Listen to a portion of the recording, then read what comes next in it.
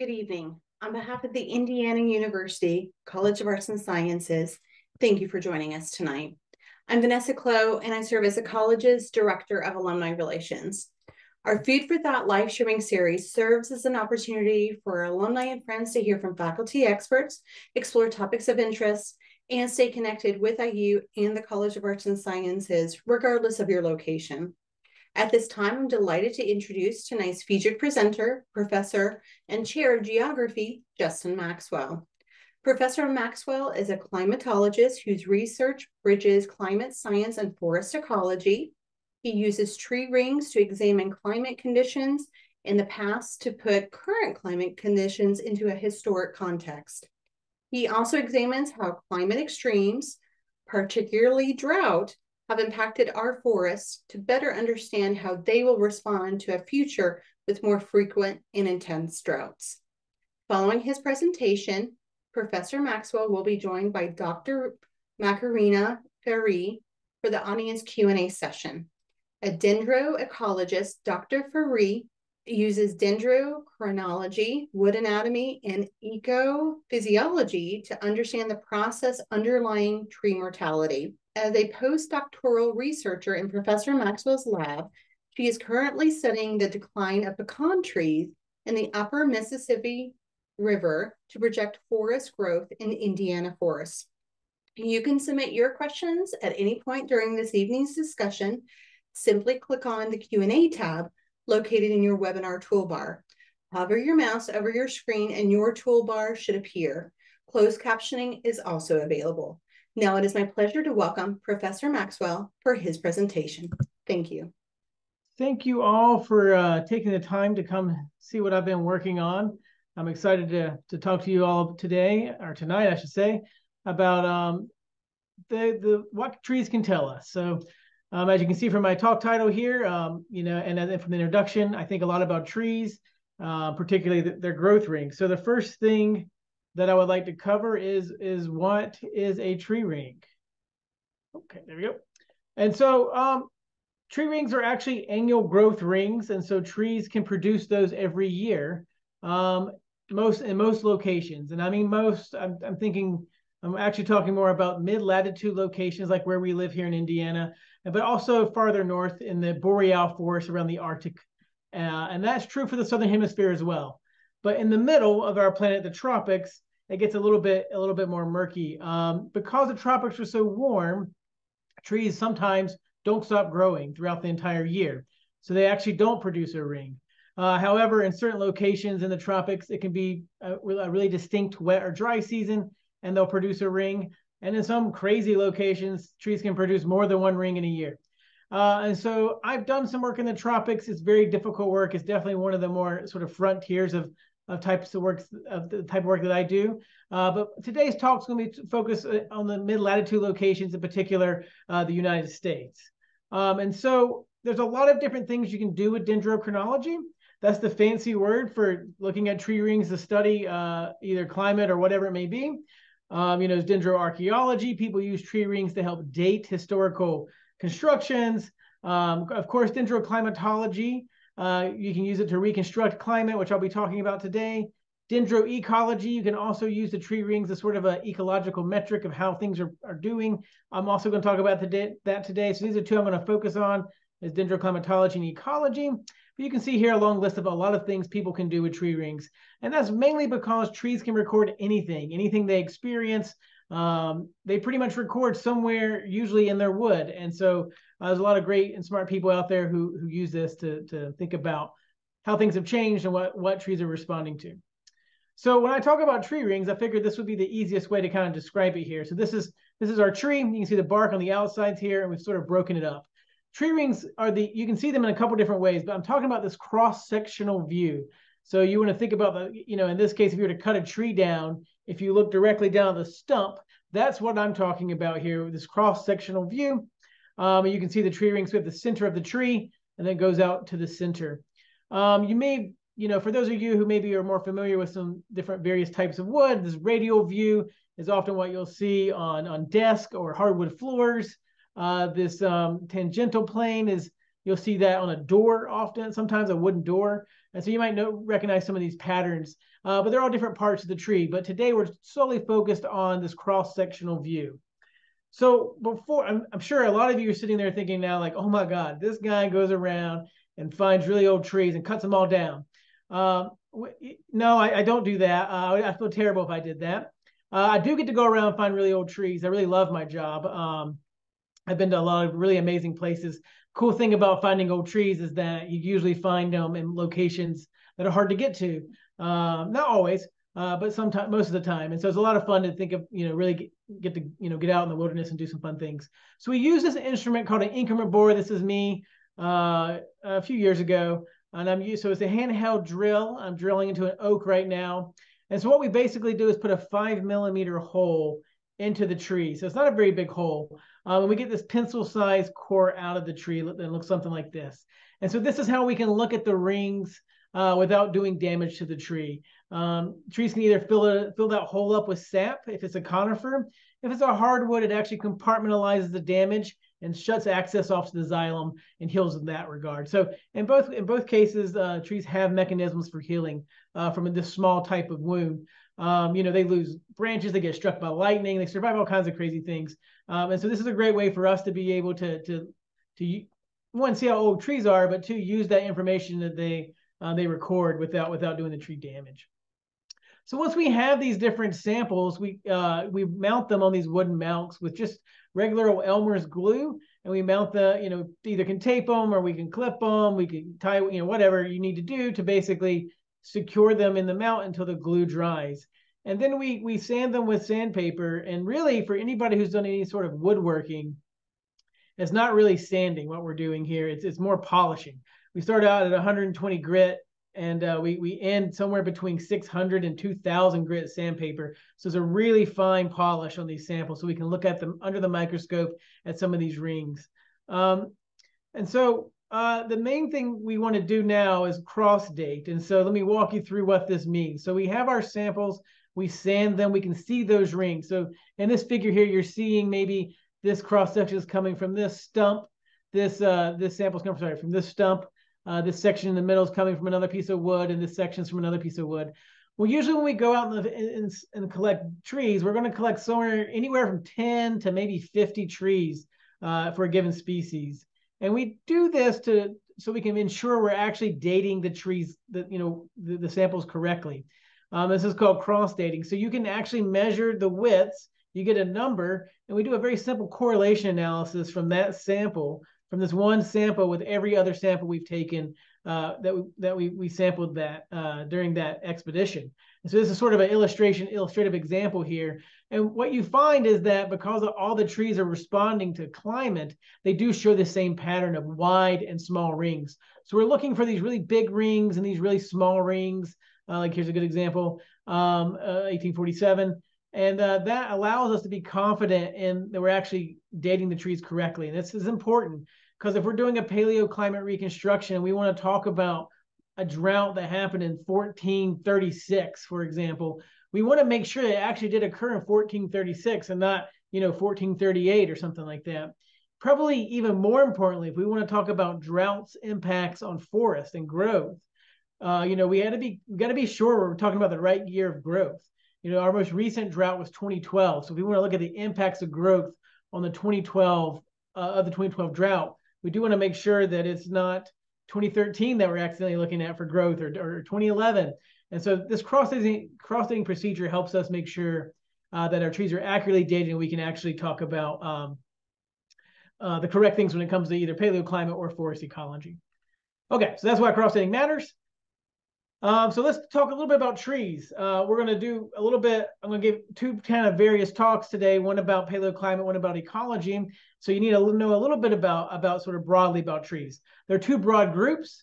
The first group I want to talk about are gymnosperms. They're also known as conifers.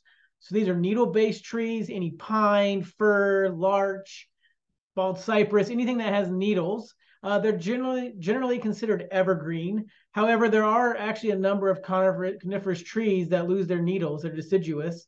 The bald cypress do. We have some here on campus that lose their needles every winter. Larch are one of those as well. But what all gymnosperms have in common is their wood anatomy. And so when I talk about a growth ring, I'm actually talking about a couple different things depending on what species we're talking about. And this is going to be really important for a little bit later.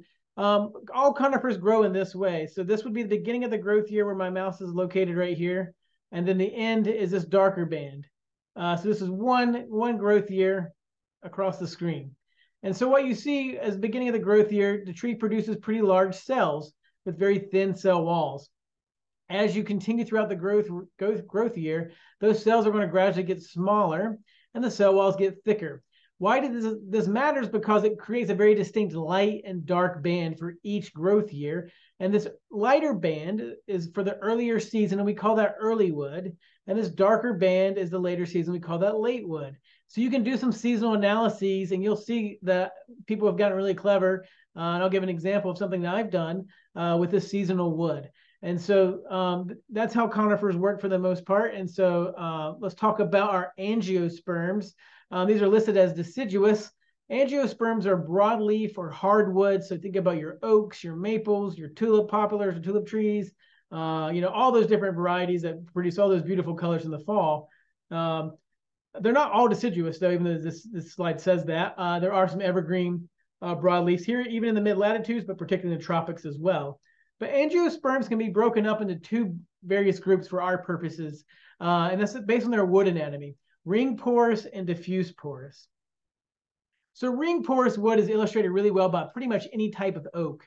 And so they start the growing season off with these really large vessels. And these help transport water up the tree to allow them to leaf out in the spring. And then as the tree keeps growing, it mostly is using wood fiber at that point. So one growth ring is from these big circles to the right to the next group. So this would be one ring here. So we can classify this as early wood, these big vessels, and this is late wood. They still have vessels within this late wood. They're just much smaller. So they're still producing water throughout the growing season, but it's mostly dominated by much smaller vessels and wood fibers. Diffuse porous trees scatter their vessels throughout the growing season. So here's three examples here that you can see what we usually look at under the microscope. So here's our oak. This is our ring porous. And we take a look here. I can add some illustrative backgrounds here. So here's our oak. And this is a sugar maple. You can see the ring boundaries actually can be pretty difficult to see due to the lack of clustering of vessels. We have an American beech here and a tulip poplar tulip tree. This is what they look like. And so, sort of a zoomed in, this is another type of maple. This is from Europe, but we can see there's no clustering. The vessels are kind of scattered equally throughout the growth year, making the ring boundary pretty difficult to distinguish. And these choices in wood anatomy, they're not really choices, but these are evolutionary responses to competition and climate.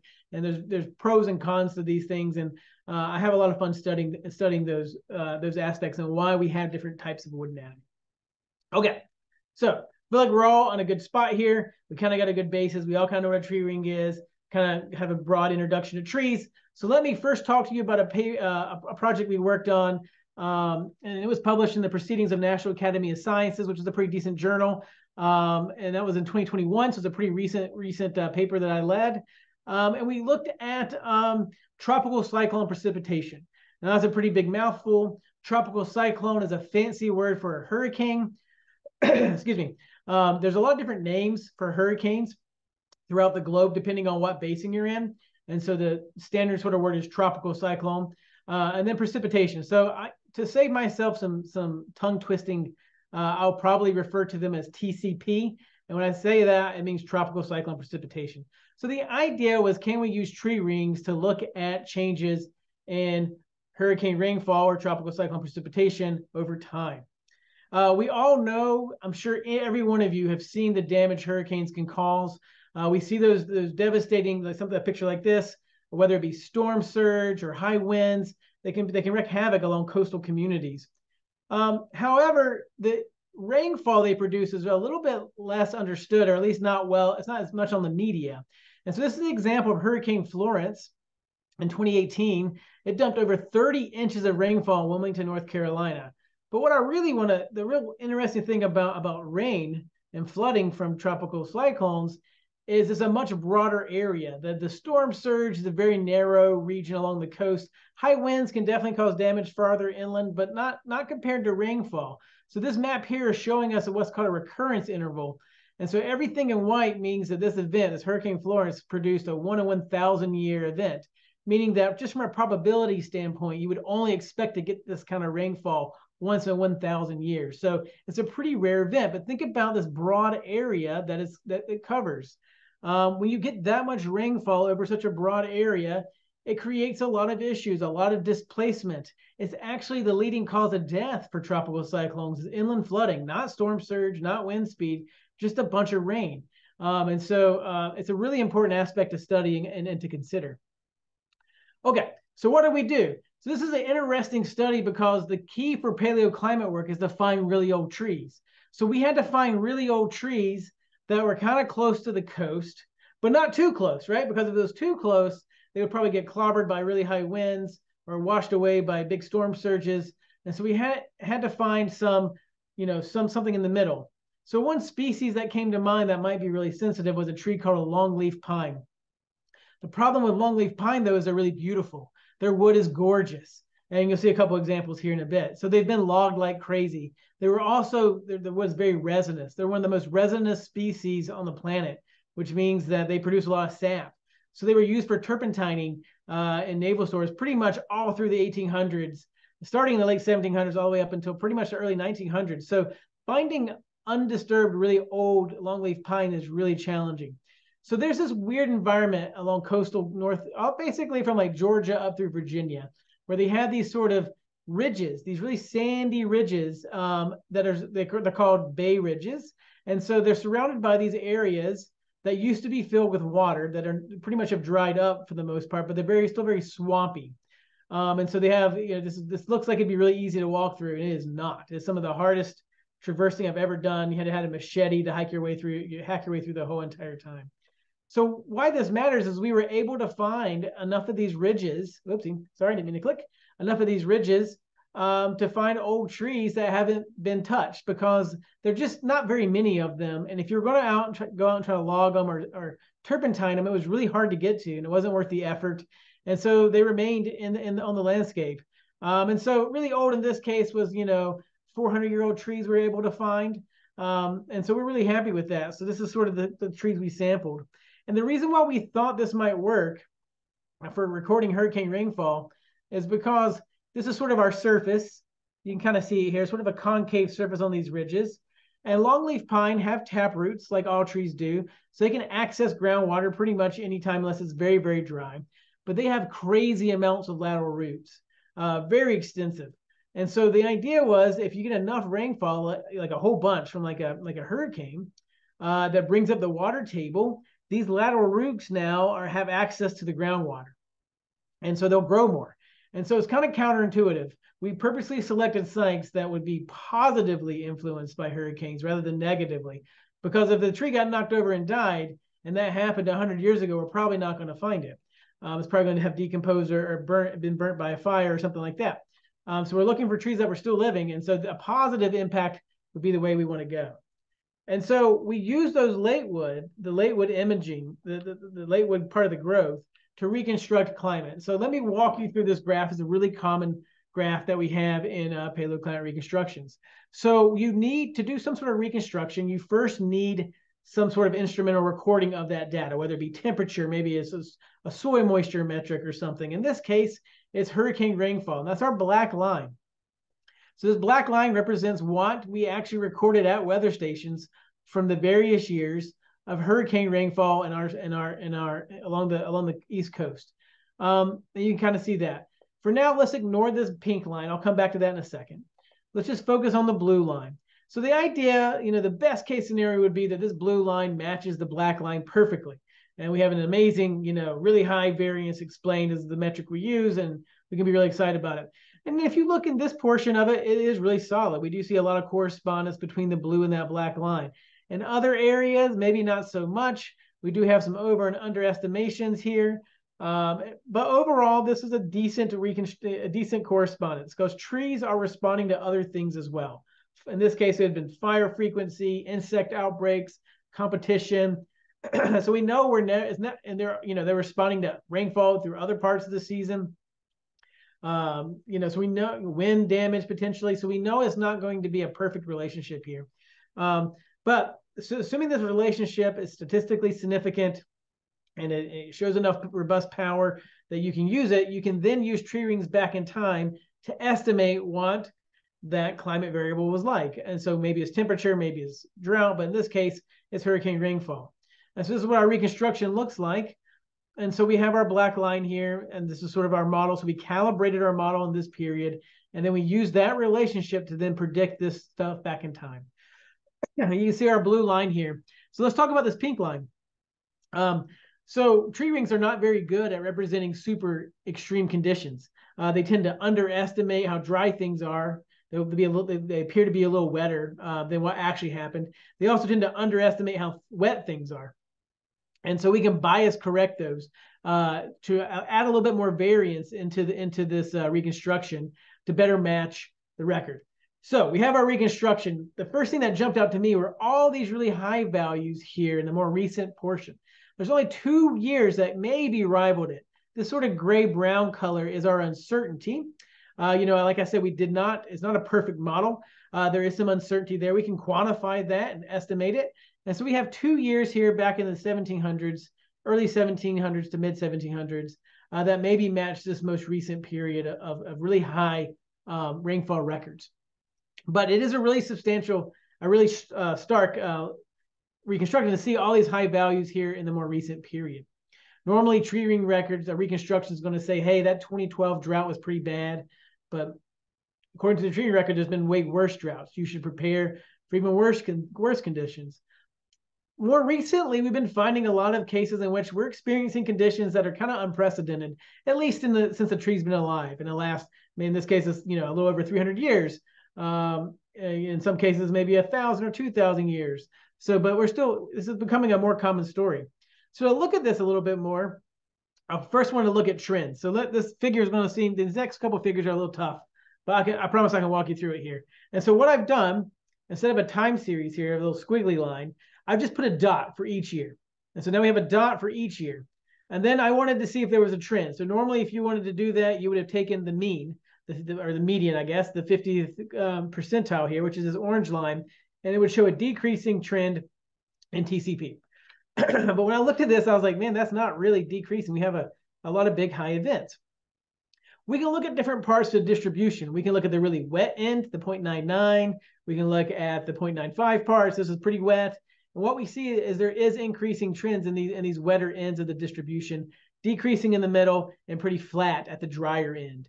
And so another way to look at this is just to simply plot out these slopes. So each of these lines have a slope. So we can do that. We can just put, this is the slope, the trend line. This is the change of millimeters per year. This is for the whole distribution. It's the whole quantile. So this is that 25 that we looked at. Here is the 0.5. So we kind of come back and that checks out as decreasing. So we get a negative trend line. And if you get above or below these red lines, this is when we're talking about statistical significance. So if you see something like this, you're like, okay, that could be a pretty impressive decrease. The uncertainty is this gray area. It still does overlap in the red zone. So maybe it's something to be concerned about, maybe not. But what really jumps out is the end of this distribution here. It's quite an increasing trend there. And so I've basically zoomed in from 0.75. So I just zoomed in this graph. So it's the same thing here, but just showing you every ring or every part of the quantile or the distribution. You can see this increasing trend. So what does that tell us? Basically, it's saying that the years that we experience the wettest amount of hurricanes in this region are getting wetter, which is really concerning because if you're talking about a really wet year, now we're adding rain to that. So the wettest years in the early 1700s, let's say, I don't know, they were 10 inches. We're talking about an additional 4 to 5 inches of rainfall now if we had a similar event in this day and age. So why would that be the case? So there's a few different ways you can why that would happen. So trees are recording the total amount of seasonal hurricane rainfall. They can't really separate it by storm. Some years it's one storm, other years it could have been 3 storms. So maybe over time we're just getting more storms that make landfall. So maybe that's why it's increasing. The other way you could have this is maybe the storms are lasting a little bit longer. They're stalling out. They're hanging out in the area. And so we did a number of tests. The numbers of storms didn't really change through time. And we really did this pretty exhaustively. And the only thing that really stuck out was this duration metric. The storms are in the area longer. They're more likely to meander. And this goes really well with how we understand the climate system in a warming world. The jet stream is what controls a lot of how things move. And it is become, in certain parts, it's going to stall out a little bit more. And when it does that, these storms get stuck in one region. So Hurricane Florence in 2018 was a great example. Hurricane Harvey is another great example off of Houston, Texas. That's probably the most infamous example of this happening. And so this is more likely to happen. We're likely to see these really big years. Now, some years we might not get anything. So it's not necessarily 100% like, oh, we're just always going to get more rainfall from these hurricanes. But it is saying the most extreme possible events are going to be wetter now than they were in the past. And that's likely due to climate change in a warmer planet. And so that's the take home from a paleoclimate example. I want to shift gears here and talk about dendroecology. I was trained as a climate scientist initially, and so most of my work has been in paleoclimate. But over the last maybe 6 or 7 years, I've started becoming an ecologist. I started thinking about trees as a biological organism and what biases they may introduce into something like a reconstruction. And that got me thinking about, I was all of a sudden starting to think like an ecologist. And so I tell people I was a pretend ecologist for a while. I had a great opportunity. I was able to go on a sabbatical, and I got a fellowship to work at Harvard with a bunch of forest ecologists. And I learned a ton. And I've been doing some great work, and I'm happy to. This is work that's actually ongoing here. I just got some feedback from some of my collaborators, and so I'm hoping to submit this paper soon, over the next couple months, actually. And so this is sort of the work I've been working on for several years. And so, okay.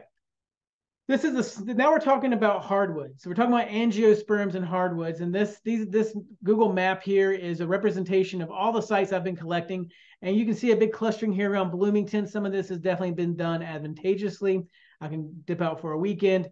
And I started this when I was hired here in Bloomington. So this project is near and dear to me. And so this is work literally from 2012 on. And so this has been a long time coming. But at each one of these sites, I have multiple species that we can compare. And so I'm going to jump right into this here. And so we did the same sort of sampling procedure, except for we targeted 5 really common species. So this is the tulip tree or tulip poplar. This is a sugar maple. This is a shagbark hickory. This is a white oak, and this is a red oak. So that's what these acronyms are for. And they're organized in this way because these two are diffuse porous trees. They have their vessels scattered throughout the growth year. They're also quite conservative when drought comes. They tend to shut down photosynthesis, and which has an impact on growth. They do not protect themselves. On the other end of the spectrum, red oak and white oak are sort of the rock stars. They basically don't care when it's dry. They're just going to grow anyways. And that's pretty cool. That's a really cool strategic advantage. However, it can come at the risk of death. So it's quite the risky strategy. So we have this continuum here of different strategies. So that's our x-axis. Our y-axis is, I was trying to quantify a way of like, what is the impact of drought? So what this represents is the percentage of decrease that you get in growth during a drought year compared to any other year. And so if it's not a drought, I took the average of that. Just what is the percentage decrease in growth during drought? And what we see is that these diffuse porous species, these more conservative species, do have a bigger decrease in growth than the more aggressive species. And this is done. So this means that it was 1 standard deviation below the mean. So this is a metric for soil moisture, and I'm trying to define what a drought is. So this would be an abnormally dry period, but not crazy dry, just kind of dry. These letters represent a way of grouping it. There's a statistical analysis we can do. It's pretty simple. It's just an ANOVA. It's just saying, are the means of these different groups different from one another? And so the tulip poplar and sugar maple, they're the same. They both have an A, but tulip poplar is different than these 3 species. While sugar maple overlaps with these 2, it does not overlap with the red oak. So we got some species differences here to some extent. If you increase the severity of that drought to 1.5 standard deviations or even 2 standard deviations, that you do see a bigger decrease in growth. The percentages pretty much for all the species increase. So we have a more of a growth decrease. It's kind of a weird thing to say. So they're impacted even more by growth. And we can see that those species differences converge there to some extent. So when it gets super dry, all trees care. And while they have some species differences, they all are definitely substantially decreasing their growth. If we look at the wet period, if you've ever wondered to yourself, what is the opposite word of a drought? That's a pluvial. You can see that they do lead to increases in growth, no matter, even with really, really wet periods, but they don't really match the same percentage of drought. So drought has a much bigger impact on tree growth than the wet periods. And we don't see much species differences here in the wet periods. So we can focus here on the droughts. The droughts are the one things I really want to focus on.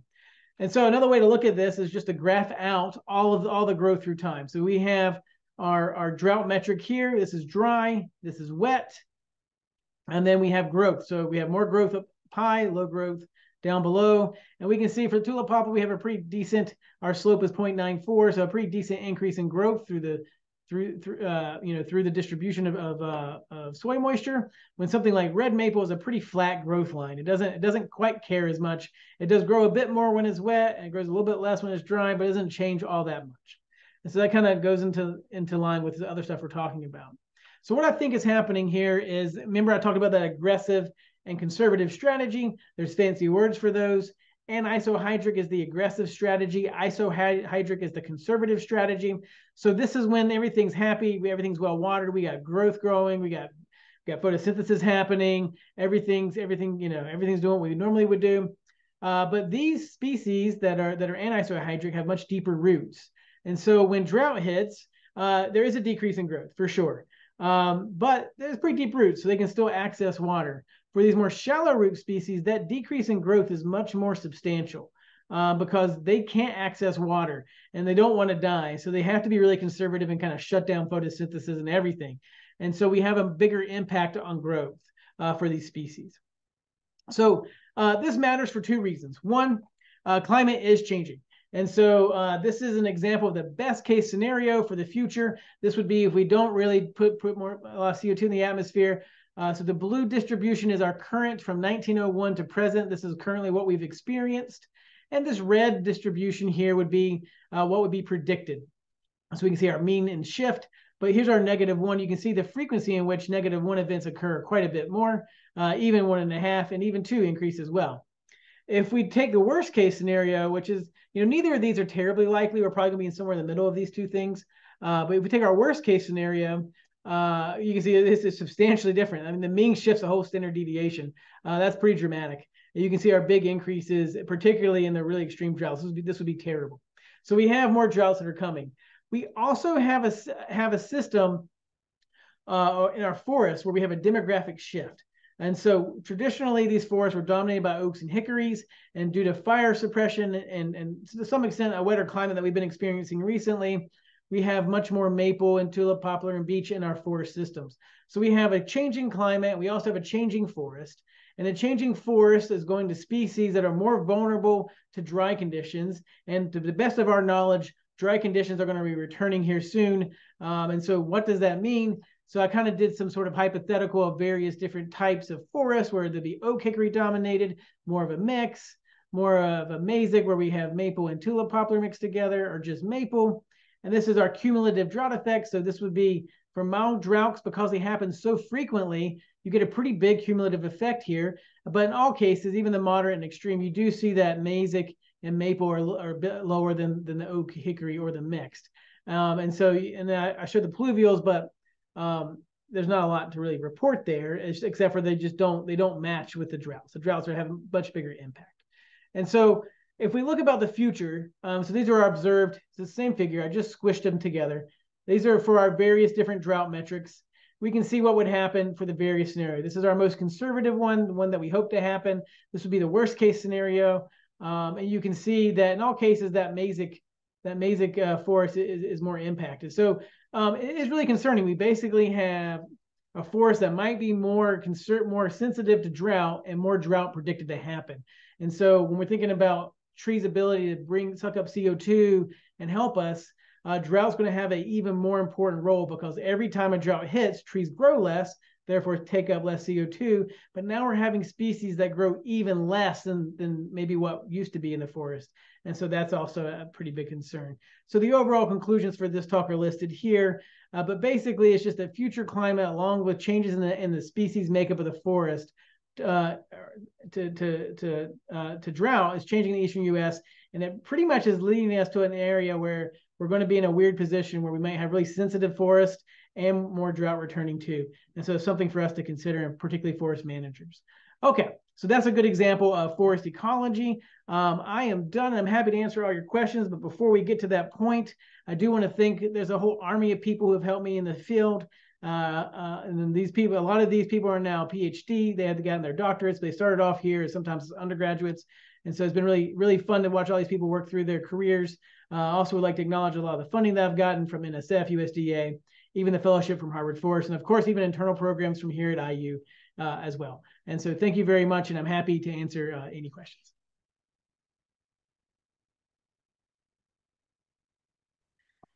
You mentioned before that you usually look for very old trees.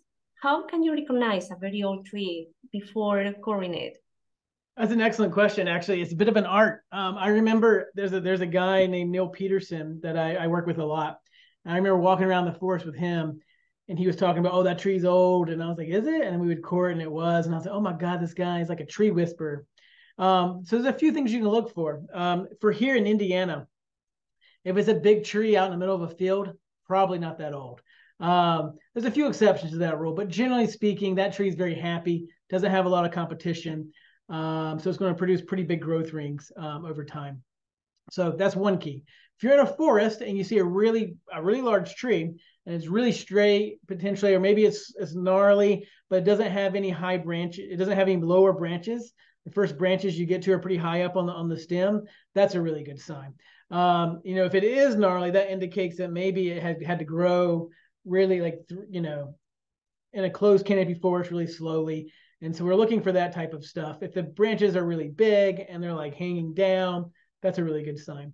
If you're working in a conifer forest, the trees can actually spiral. The bark will look spiraling. The very tips are usually dead and they're kind of dying. They usually have a couple live branches. And so there's actually a whole entire article on like what it is. But with that said, I'm surprised constantly. I've been doing this, I realized, for almost 20 years now. And I'll go out into a forest and I still get surprised. Some tree's going to be like, oh my gosh, I didn't expect it to be that old. And some tree I'm really excited about is not quite as old as I thought it was going to be. So those morphological keys can be helpful, but it's definitely not perfect for sure. Cool, thanks a lot. So let's move to the next question. Around Bloomington and in Indiana in general, there are a lot of beautiful places for hiking. Could you tell us what would be the best place for hiking if you're looking for a very old forest? Yeah, actually, I'm really excited to tell you, but okay, yeah. So there's a forest called Donaldson Woods. It's in Spring Mill State Park. It's about, 30 to 45 minutes south of here, south of Bloomington. I've been to almost every old growth forest in the state. I think there's one that I just found that I haven't been to. And this is the only one that I think is truly virgin. What I mean by that word is that when Europeans sort of colonized the US, they have not cut this forest. It rivals things I've seen in the Smoky National Park. It is a very small tract of land, and it's not terribly well advertised. But if you go into Spring Mill State Park and you go to the parking lot, there's signs for Donaldson Woods. But there's also, it's in the same parking lot where the eyeless fish were discovered. So this is a pretty cool area. So we already have this area being really famous for, finding the fish in the caves. For some people may know of that. But in that same parking lot, you can walk through this forest, and they have gigantic white oak and tulip trees. It's just jaw dropping. I mean, I go there frequently. Love it. So that would be my top pick. Pioneer Mothers is pretty nice as well. It has a lot of really big trees. It's kind of where the first site I visited when I got the job here. Meltzer Woods is a place near Shelbyville, Indiana. And it actually has the oldest tree I found in the state. It's a shagbark hickory, and it goes to 1662. So those are to be the top three of what I've visited. And they're all in southern Indiana, which is not terribly surprising. Interesting. and taking notes. Okay, so one question in relation to the last project that you presented, what relationship do you see between the sensitive trees, the mesic, and drought? Will we lose mesic, and how will this affect how different species work together? Yeah, so I think I understand the question. So basically, those mesic species were the sugar maple and tulip poplars, and they had really big drought effects. So meaning that when the drought occurred, they had a substantial decrease in growth. Like the percentage of growth would dramatically decrease. And so when they're together and your forest is dominated by those types of species, when a drought occurs, it has a big impact on growth. And the reason why we care about that is because trees suck up CO2. But when it's a drought, they don't suck up CO2 as much. And we're finding that it depends on what species are in the forest, how good they are at doing that. And oak and hickory during droughts, they still grow. They're still going to, sequester carbon. They're going to keep doing their thing. And if we're transitioning from an oak hickory forest that's dominated by those sort of trees that don't necessarily care about drought, and we transition to species that do care about drought, and we also introduce more drought, that's going to have a pretty big impact. I don't know if it will lead to any sort of mortality or death. I certainly hope not. I guess it could. That's an open-ended, an unanswered question currently, but it will at least have a big impact on growth and what services forests provide in terms of being able to use, take CO2 out of the atmosphere. Thanks. Well, now I have two questions related to fires. One is if you could please talk more about the effects of fire in forest. And if, given the large number of forest fires, are trees really a good sink for carbon in the future? Those are good, excellent questions. So fire is an interesting component. Fire used to be more prevalent in the landscape in the eastern United States. Native Americans used it a lot for their management practices, mostly to promote oaks and hickories, actually, because they produce acorns, which attract, feral hogs. So in this case, it was wild hogs and deer, and they could hunt even bison and elk at that point in time. So fires aren't terribly common here, but they do happen. Think of Gatlinburg in 2016. I don't know if you remember that or not, but I mean, it's a very touristy town, and hotels burnt down. I mean, like this is in Tennessee and North Carolina, a very wet area. So this can certainly happen even in the eastern U.S. In the western U.S., has been kind of interesting. We have giant fires, and it's compounded by two different things. One, fire suppression. Smokey the Bear is great. Put out your forest fires. But we've been doing that for so long and not allowing anything to burn that when something does catch on fire, there's a lot of fuel on the ground. I mean, a ton. And so a low intensity fire that just kind of burns through, maybe it scorches the bark, does a little bit of damage to a tree. Trees can live through that. We have trees that have evolved that live in fire. They really can't even reproduce without fire. Their seeds won't come out of their combs unless there is fire. And so fire is a natural part of the landscape, and trees have adapted to it. But fires that are burning taller than the trees and creating these sort of fire tornadoes, which is a real thing, actually, no forest can withstand that. And so in that regard, if we're going to have fires that burn down huge amounts of forest, and maybe these are really old forests, maybe these forests have been around for 1,000 years, and all of them go up, then yeah, I mean, all that carbon is gone. It's back out in the atmosphere. And so, that carbon pool was for 1,000 years, and now it's been released in a fire. And so, fire is an important part of the landscape. It's an important part of the system, and we're still understanding what all that means in terms of our carbon cycling and budget. I see.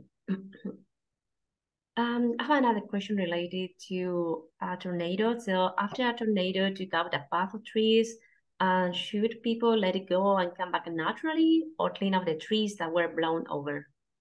That's an interesting question. So, we had that tornado that hit McCormick's Creek Park recently. That was really scary. So I guess I'd say it depends. It depends on the situation and how big the tornado was and what the landscape was in which it caused, it blew trees down. So let's just say it's more of an urban landscape. Yeah, you should replant those, because like those are more for like our enjoyment as humans. You shouldn't feel any guilt about replanting a yard or a park tree. In a forest, it can be kind of interesting. If it's a pretty narrow path, I think just leaving it, if it's not in the way of anything, is fine. Forests are meant, they can recover from this. Blowdowns are natural. Actually, when I go into a forest and I want to see if it's old, I'm going to be looking for trees on the ground. It's one of the big indicators of an older forest. If there's no trees on the ground, everything's kind of the same size, and they're all, and there's no trees on the ground, it's a good indication it's not a very old forest. So you can leave it there. If it's a huge swath of land, or maybe it's like impacting a trail or an access to a park, or maybe it has a profound impact on the way people think about a park or something like that, I think it's fine to replant. Go ahead and clean up and replant and help it up. I do think you have to be careful what species you choose to replant. In the early 1930s, the U.S. Forest Service planted a lot of red pine. You can still see remnants of this, and it was actually in tornado tracks. So like Pioneer Mothers has this really weird linear path of red pine that the U.S. Forest Service planted after a tornado.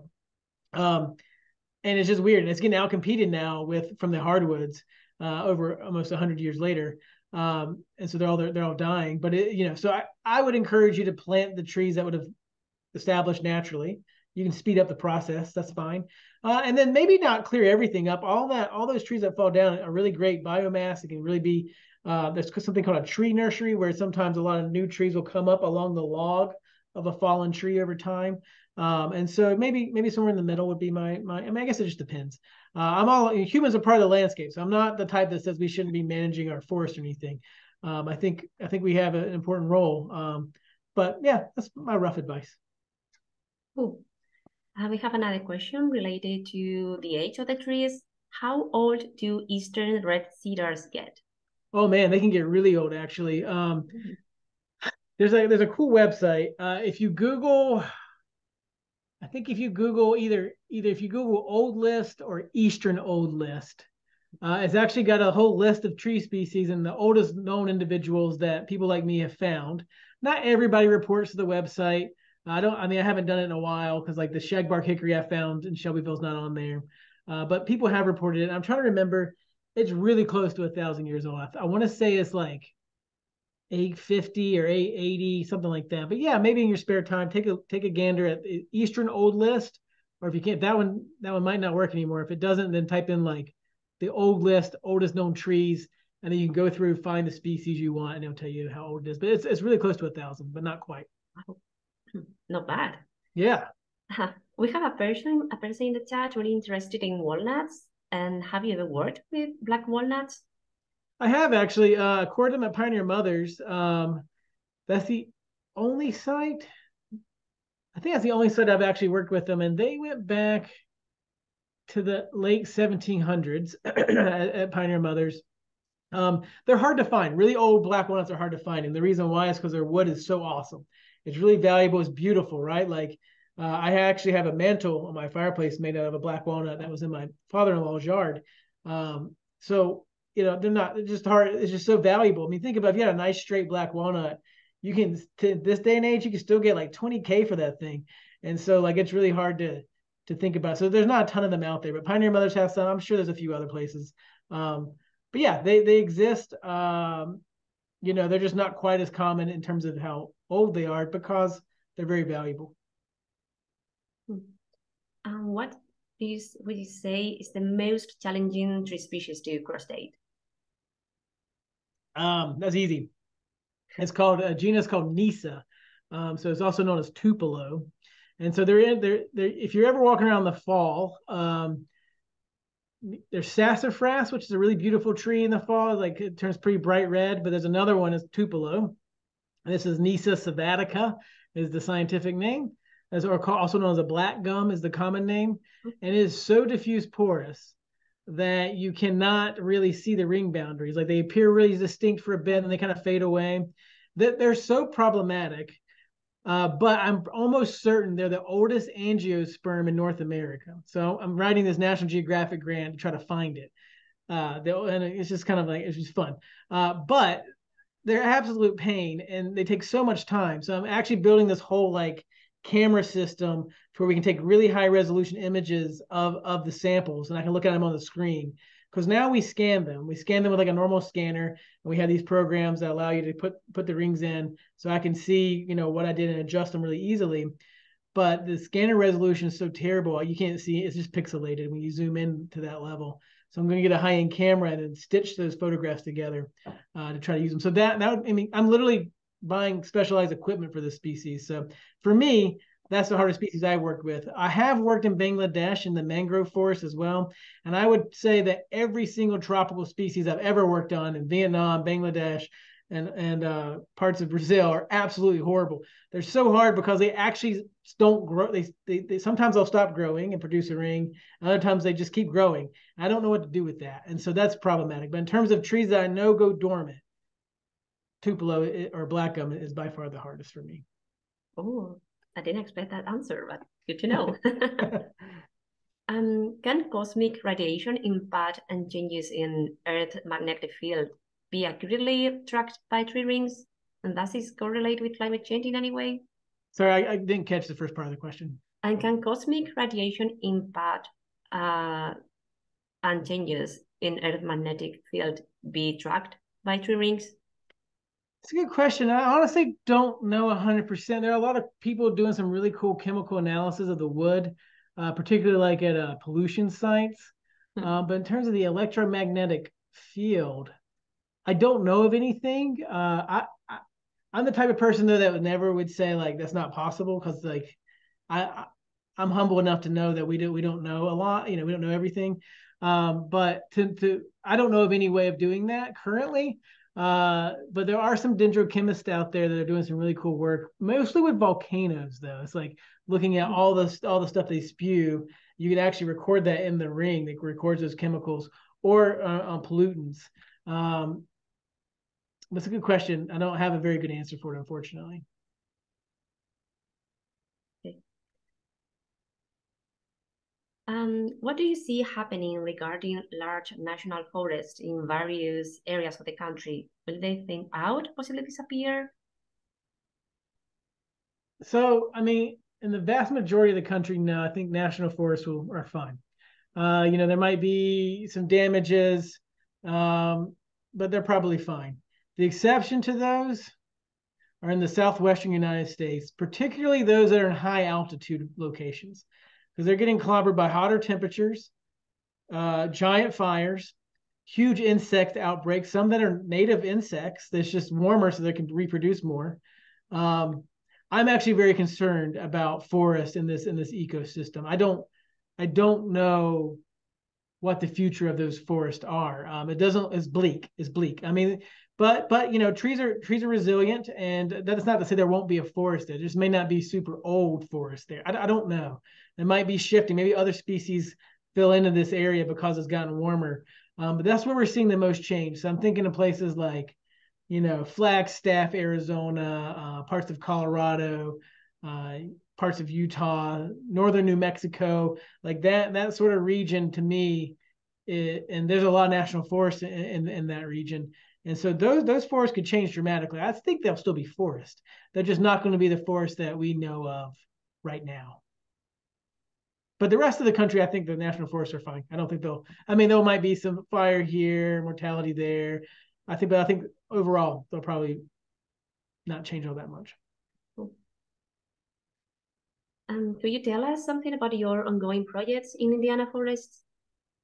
Yeah, so my ongoing project is it's a little bit technical, but you know, when we think about how vulnerable our forests are to climate, everything I presented today in that dendroecology part of the talk was about canopy dominant trees. So all these trees that are the tallest trees in the forest. But there's a bunch of stuff that's underneath that, right? And those also play an important role. And we have no idea what they do. We don't know how they respond to drought.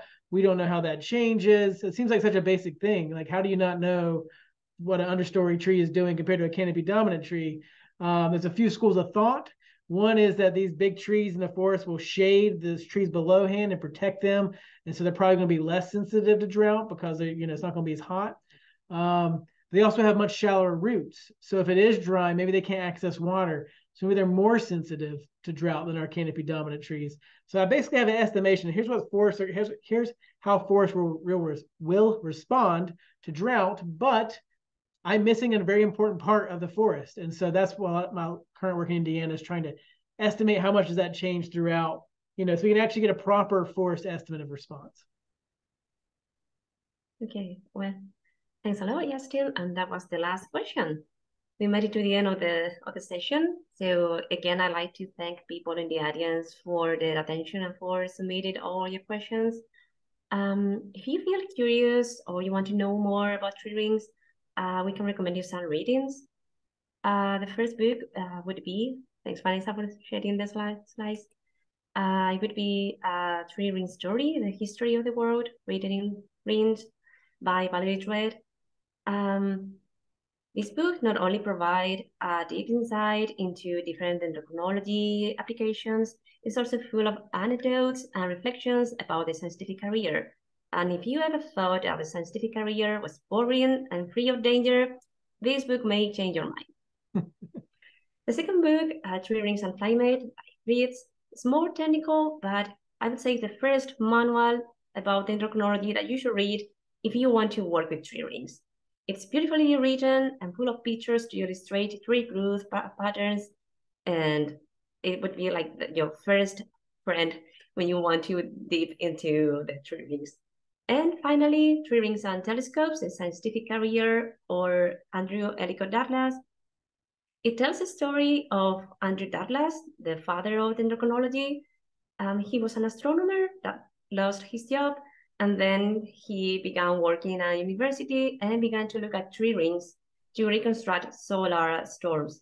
So it's a little bit dense, I won't lie, that it's a book about science, but it's also the story of resilience, new beginnings, and it tells the story of how this beautiful discipline was born. Great. Thanks again for joining us and participating in this evening's live stream. I would like to personally thank Professor Maxwell and Dr. Furey for their time and expertise. We are grateful to you all. I would like to acknowledge the IU Alumni Association and its members for assisting with tonight's program. Finally, I should acknowledge that events like this would not be possible without the support of donors who understand the value of a liberal arts education. If you would like to support programs like tonight's presentation or other opportunities that connect alumni and friends with the College of Arts and Sciences, please consider making a contribution to the IU Bloomington College Alumni Engagement Fund at the IU Foundation. Until next time, please take care and best wishes for a happy and healthy holiday season. Thank you.